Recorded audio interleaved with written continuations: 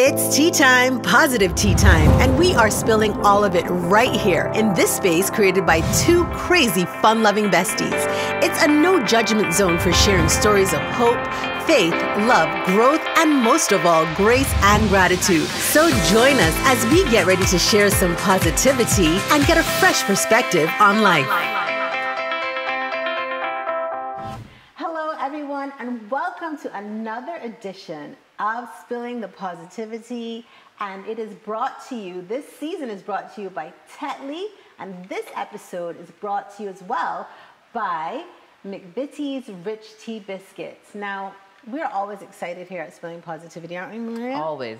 But we're very excited today because we have a super special guest, Tony Olton, who is the guru. I like to call him the guru. He doesn't like to hear that, but I like to call him the guru of emotional intelligence. He is the founder of the Caribbean Institute for Social and Emotional Learning. Yes.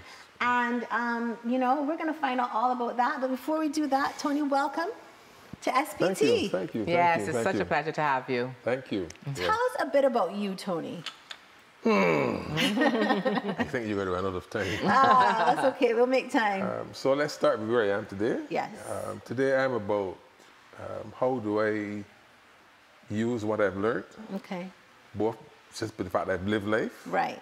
but also through intentional study, what I've learned to enable people to find their purpose and live their potential. Fantastic. You know, we've all gone to school and we've Yes. done the French and the geography and the history and the home economics, but nobody's really ever taught us about ourselves, Right. how we work, Right. and how we can be more effective in this space that we occupy. Okay. So that's what my life is now But how dedicated did you to. get here? I mean, you didn't wake up, you didn't come out and say, No, you know, at 5, no, be like, I'm doing this. Not at all, not at all. What has life taught you that even brought you to this point? So I've lived life. Yes. When I was a boy at school, Canon Jones used to talk about the vicissitudes of life. Okay. I've come to understand what he means is life and its curveballs.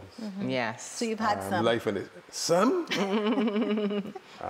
So I've had good times. Right. I've had really, really bad times. Right. But I got to a point in my life where, you know, one of the things I say is that the person who coined the phrase "life begins at 40," Yes. he died at 39. I love that. He was kind of looking forward, he or she, they were Right. kind of looking forward to 40. But I got to that place just as I was approaching 40, where it became highly reflective. Yeah. And there's a lot of discontent with my life and how it had gone up until then. And so I resolved that I wanted the second half of my life to be far, far, far, far superior to the second half. Okay. And you weren't living an emotionally aware life, you would say, No, the first half? I was like most everybody else. You know, you get up on mornings and you make it through the day. Yeah, and start another day the next. Start another day the Yeah. next day. And you wake up some days like, okay, here we go again. Yeah. And then with no one day you're intention. married, then the day you have children, and then the next day you're doing this, and one day you're up, next day you're down, and so yes. Yeah, just living. Just Existing. But yeah, Just- really, just but not, existing, yeah, but not really living not, in and not fulfilling, not exactly. that sense of peace and Yeah. fulfillment, and contribution, and making a difference. And, Right. yeah. So what brought about that paradigm shift for you? Apart from the fact that you were not Getting to be 40. getting to be 40, that was the Yeah, aha getting to be moment. 40 and asking, you know, so what is life all about? You know, you've been here, you've done that, you've acquired this, you've lost that. You know, what is life really all about? And how can I make sure that the rest of my life is one that is richer and fuller? And that led you to emotional intelligence. Yes. Tell us what that is. We hear that buzzword a lot, but really what is that? Is that just being self-aware, or is there a lot more to it? Self-awareness is the foundation. Self-awareness is the foundation. But at our core, we are emotional creatures. Yes. You know, we think we are highly rational. We are not. The root of emotion, the original meaning of emotion or immortare is to move.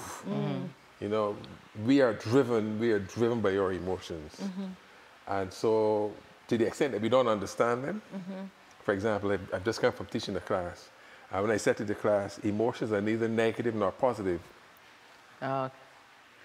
people are startled. Right. Emotions are very neutral. They just are. It's how you respond. First of all, do you recognize them? Do you recognize what is happening? Can you put a name on it? Yes. Yes. And one of the things we teach is that if you can name your emotions, you can tame your emotions. Yeah. I So like if you that. name it, you tame it. If you name it, you tame it. To name it, I have to become the observer of it. Yeah. Okay. So you have to be present. Is that necessary? Can I teach this class? Well, it's not a class, it's a conversation. And I just observe my emotion of learning something. So to name them, I must be observing them. So I'm not caught up in them. Yes, I am not my emotion. Okay. I am having an emotion experience. Right. Okay. And I can name them. I can say, I am feeling X, I am feeling Y. Then the next question is, so what are you going to do about it? The response. Okay. Yes. What is my choice? Is this an emotion I want to ride? Or do I need to shift? What we call now, do I need to navigate and move to different emotion? Why is this even important? Why does it matter? Do you think that something like this has an impact on Every aspect of your life. Wow. Of your Every aspect of your So life. we can see it in the schools, we can see it in the way what things happening in society, in Yeah. Whatever parenting. space you occupy, whatever role you occupy, you are who you are. You are there, and you are whoever you are. Okay. And it is your emotions that is driving, that is informing your decision making. You know? Right. So in Barbados, we have issues, they call them non-communicable diseases. That means you don't catch it from anybody. It's not contagious. Right. Non-communicable diseases result from lifestyle choices. Right. We have issues with unwanted pregnancies, lifestyle choice, again. We have challenges with sexually transmitted diseases, lifestyle choices. We have issues with unmanageable debt, lifestyle choices. And all of those lifestyle choices you're saying are ruled by. Are rooted in our decision making, rooted in our emotions. Wow. Yeah, and I can really identify with that because I know sometimes people say, like the whole thing you just mentioned about lifestyle choices with like non-communicable diseases, people would say that they eat to soothe an emotion, or they may go and do what they call retail therapy to deal with an emotion. So there's really a strong linkage there. Yeah. So let me build out a little bit more for you. So we have two prime drivers in our lives, pain and pleasure. Right. So whenever I behave, I am chasing one of two things: the acquisition of pleasure, happiness, joy, entertainment, Right. or the avoidance of pain, shame, Yeah. guilt, Yeah. Okay. fear. Right. Yeah. Yes? Yes. The challenge is we've all gone to school, like I said, and we've learned our French and geography. We've not been coursed, we've not studied the world inside of ourselves. School helps us to understand some aspect and to some degree the world outside of ourselves. Emotional intelligence is about understanding and more effectively navigating the world inside of yourself. So that when you manifest, when you function, you're functioning out of two places. One, three places. One, with awareness. Two, out of intentionality. And three, out of being purposeful. Wow. So I notice what is happening, but I choose what's going to happen. I choose what is going to happen, and I know why I want that thing to happen. How do you respond to those people who say, well, you know, I cannot control how I feel. I am upset and I can't control it. Okay. So all behavior is learned behavior. Right. One. And two, all behavior has an emotional basis. Okay. So let's juxtapose those two things. All behavior is learned behavior. So the way I behave is how I've learned to behave. And that behaving is to satisfy some emotional need. Yeah? Yeah. So the response I give or the reaction I give is I've learned that way. If I'm aware, when it begins to erupt, I can arrest it. Yeah, Yes. yeah. Okay. If you're present and aware, you can then. If I'm present and aware Yes. that I have this tendency, that I have this preference, Right. that I go to almost now naturally. Yeah, it's your default. Yeah. That's the perfect word. That's my default. Yeah. So I accept it for what it is. Right. But do I function with that place of awareness? Yeah. As you said, do I stay in the moment? Do I recognize what is happening? Where do I now become the observer of myself? I say, aha, that fella is beginning to erupt. Okay? Am I going to let it control me? Yeah. Yes. Or am I going to control Yes, it? yes, yes. So what role does triggers play in this whole thing? For instance, childhood trauma. Significant. Because there's significant, so, I mean, Yeah. we see so So much and of that. other significant, things, yeah. significant, yes. And it's something that we only now beginning to talk about. Yeah, Talk absolutely. about that. There's a Right. significant amount of trauma that takes place in our lives. You know? In my own case, I'm told my father left home when I was 2 years old. Wow. Yeah. My mother, by the time she left Barbados as a 21-year-old, she had 3 of us. Wow. Okay. My youngest brother was 18 months. We were raised by a grandfather who was not present. He was present physically, but not Right, present not emotionally. Emotionally, yeah. So he was like a provider giving. No, he was just present. He was just present. He was just literally physically there. He was just, yes. Okay, Right. okay. And our grandmother, who was the caregiver, by the time we were like probably 7 or 8, she had left. She had moved out of the family home to look after an elderly lady. Oh, okay. And so we never really experienced as young boys that Yeah, nurturing. nurturing. Yeah. Yeah. So the question is, what impact has that experience had? Certainly in my formative years and in my young adult life, Right. what impact did that have on my own decision making Yeah. and the challenges that Right. presented as a person who first got married at age 21, 21, Wow. 22. Okay. Yeah. Yeah. Without any sort of real guidance as to how to navigate Or any experience. relationships. Yeah. Yes. How to nurture a relationship Yeah, as well. Yeah. So yes, trauma or childhood traumas play a lot in the writing of that script that informs how we function when we go up into adulthood. Right. And so emotional intelligence is about spending time trying to develop that understand itself. You know, I often say to my students, our challenge in life is that we have 2 eyes. Yeah. And with those 2 eyes, we look out. Wow. So we see others, and we know their business. Right. Yes, yeah. Right. And we pay a lot of attention to that. Because we're looking out. Yes, yeah. Emotional intelligence requires me to spend more of my time now looking in. So being introspective Well, absolutely. and being reflective. Yes. Self-analysis. Introspective means that I spend time trying to understand what is. Reflective means I spend time trying to understand where did that come from.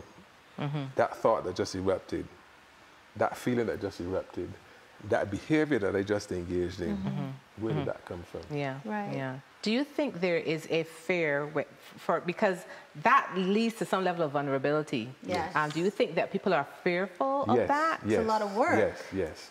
And so one of the things we teach is that emotions are neither negative nor positives. So fear is not a negative emotion, it's not a bad emotion. Like Right. that. I like that. All fear says is there's the potential for loss, to suffer pain, to suffer.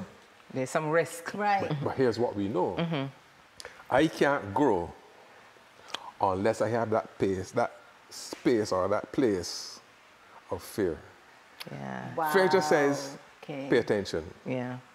be careful. I need to sip It doesn't. some tea on that one. It doesn't say don't go forward. Yeah. Yeah. It says just Be careful. be careful. Take your time. Yes. Analyze. Be But that's reflective. not how most people see fear. No. Because it's fright. Fight Or flight, freeze. Right. Yeah. Yeah. All fear says is there's the potential of injury, of loss, of harm. That's okay. One of the things we teach is that what we describe as suffering. Suffering is pain multiplied by resistance. Pain multiplied by resistance. Mm-hmm. So there's the potential. So I'm going to be vulnerable. Do I stay in that place of vulnerability, or do I push past that? Because if I stay in that place of vulnerability, I am going to suffer. Yeah. Okay. So fear is great. The question is, what do I do about it? Yeah. How do I manage it? Right. How do I manage it? And how do you tell people they should try to manage their, what tools? Vision. You have to have a sense of yourself beyond this moment. Okay.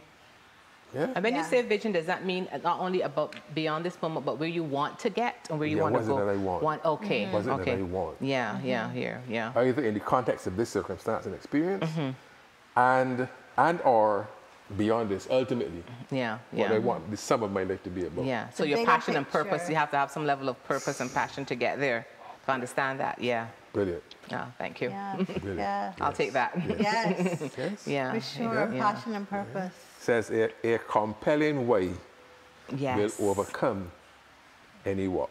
A compelling way will overcome any what? Any circumstance. These gems, Mr. Olton, Definitely. these gems. So if I am sufficiently committed to some vision of my life, of myself, what you might otherwise call purpose, part of what we talk about in practice is something called a noble goal.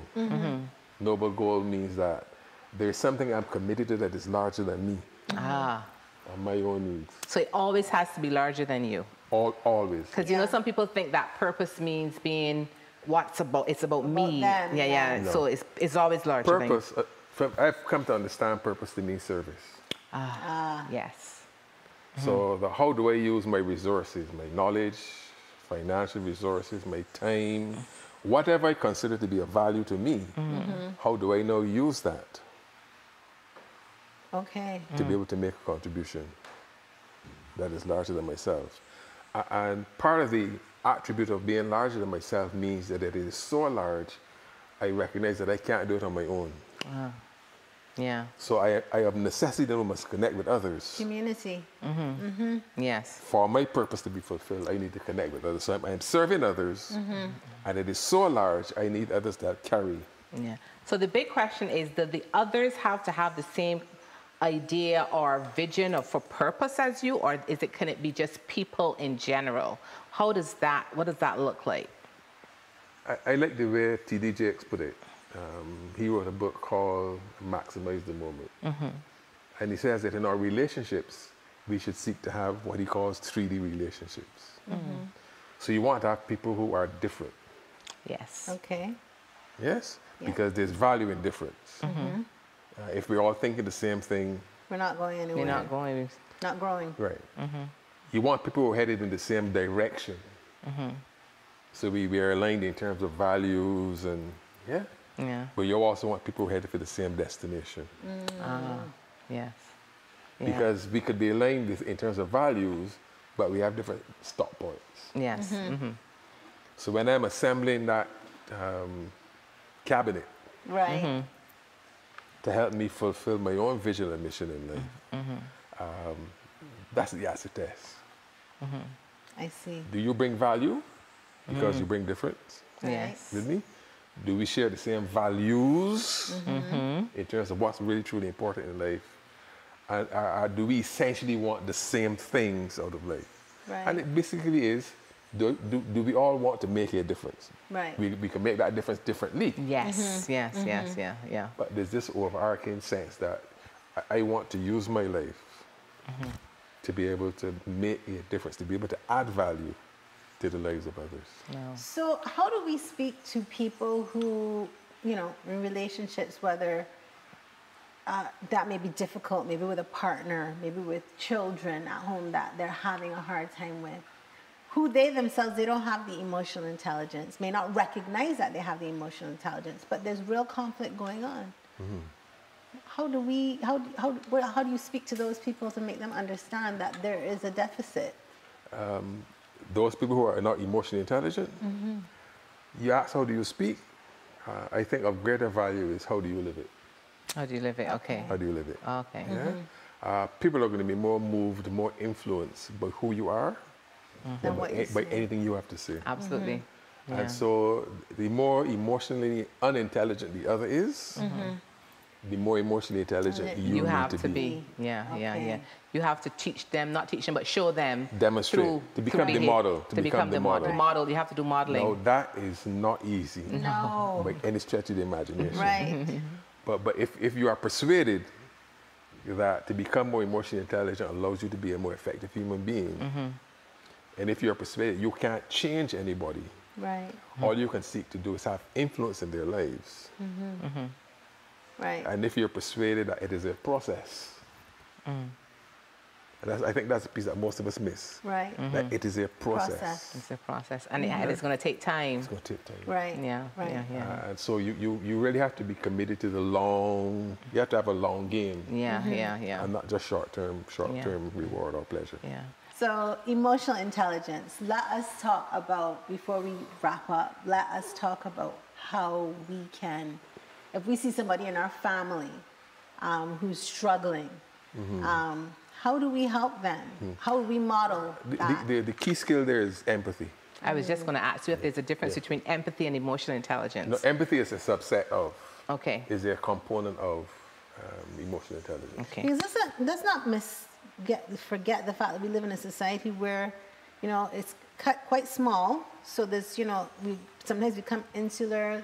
There's the, negativity where it comes to talking about other people and actually reveling in somebody's misfortune instead of lifting up. So empathy means that I consciously, deliberately, intentionally function out of a place where I get out of my head and try to get into your head. Okay. In other words, what's going on from your perspective? Try to understand your side of the table. When you say this, this is what I heard. Right. Did I hear you correctly? Yeah. Right. You seem to think. You seem to feel. You seem to prefer. All right? We talk about assertive language as opposed to, this term slips me now, I'm not hesitant. Where when I engage you from a place where there's space for you to say, that's not what I meant. What I meant was. Yeah. Yeah. Okay. So honest conversation, honest discourse, allowing people for you to understand where they're coming from and to listen actively. Yeah. You say honest, I say curious. Curious? Okay. Curious meaning that I know what I know. I know what I think. I know what I would prefer. But I don't know where you're coming from. Okay. Right. So what we teach people is that if I'm not functioning out of curiosity, I'm functioning out of judgment. Okay. Yes. And judgment is not it. Yes. When I'm in judgment, I'm staying in my head, in my terms of reference. If I'm functioning out of curiosity, I want to understand where you're coming from. It does not mean at the end of the day, I am necessarily going to take your position. Doesn't mean that at all. Right. But I've spent time trying to understand where you're coming from. What makes that important to you? Right. Wow, Tony, this has been enlightening to say the least, and there's so much more to emotional intelligence. A lot more. If people, how do people get, a taste of this or sign up to learn more about this? You can visit our website, cisel.org, CISEL.org, or you can WhatsApp at 246-266-2628, 246-266-2628. And we can begin the conversation. Yeah, we'll tag that for you so that you can do that investigation and connect with the organization. Because emotional intelligence seems to be It is described, they say it is one of the top 10 skills for me in today's world. Absolutely. It is the top skill. Emotional intelligence, there are a number of definitions. It's the skills to navigate the world as it is, not as we wish it would be. That is brilliant. What a point to end on. Definitely. Thank you so much for joining us, Tony. It was a pleasure having you. Hey, thank you most kindly. And Thanks for the invitation. You'll have to come back again. Yes, and have more of a conversation with us. Whenever you're ready. There's so much to still unpack on this topic. For sure. So thank you so much for joining this episode of Spilling the Positivity. Thank you again, Mr. Olton, for joining us and starting to kind of whet our appetite on this conversation around emotional intelligence. Please continue to stay safe and, of course, please stay positive. Take care.